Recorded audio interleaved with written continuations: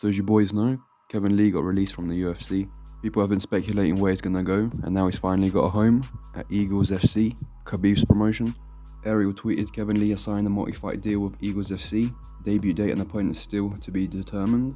Also says EFC is a promotion founded by Khabib that is planning to hold as many as 10 events in America in 2022, which is great for Kevin Lee as he can stay busy, maybe even become their champion.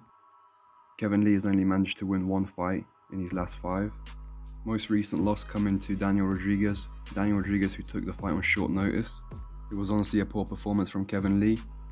A lot of people speculated that Kevin Lee would sign with Bellator, but Scott Coker said he didn't want to sign Kevin Lee because they already have stacked lightweight division. Do you guys think EFC is going to be a good fit for him, and will he become a champion? Or do you think he will just carry on losing?